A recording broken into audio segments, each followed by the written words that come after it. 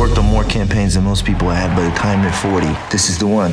Rolling Stone calls The Ides of March a pulse-racing thriller. I want you to work for us. Gripping and provocative, raves Entertainment Weekly. There's only one thing I value, and that's loyalty. And without it, you're nothing.